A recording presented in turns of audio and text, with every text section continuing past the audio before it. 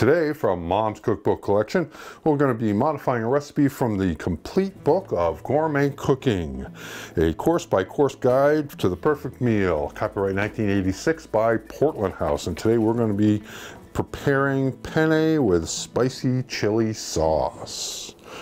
Ingredients: 1 9-ounce package of penne pasta, 1 onion peeled and chopped, 1 large can, about 2 cups of plum tomatoes. I will be using some frozen plum tomatoes from this year's garden.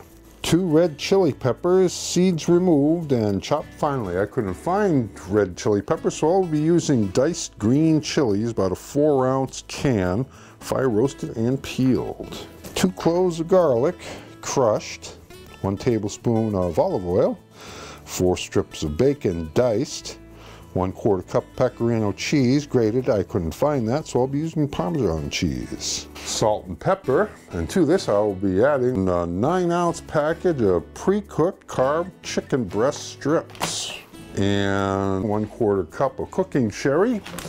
Heat oil in a pan and fry the garlic, the onion, the bacon, and the chicken for 10 minutes. Add the chili peppers, the tomato, the cooking sherry, and half the cheese, and salt and pepper to taste. Cook uncovered for 20 minutes. Transfer to crock pot to keep warm.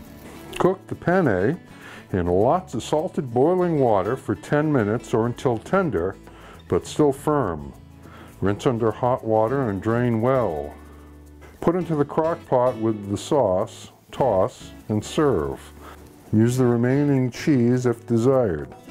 Well, we cooked it the requisite time. We're going to put a little bit of cheese, garnish this with just a little bit of grated Parmesan cheese because I couldn't find the pecorino cheese. It turned out that I used the crock pot more for a warming dish than actual cooking. But, oh wow, very good. Oh, the bacon is awesome.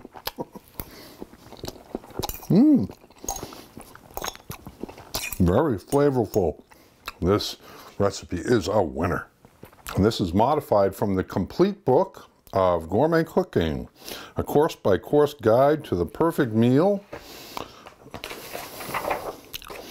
Portland House, 1986, and this is penne with spicy chili sauce. And we added to this some grilled chicken and a little cooking sherry, and it just made it perfect.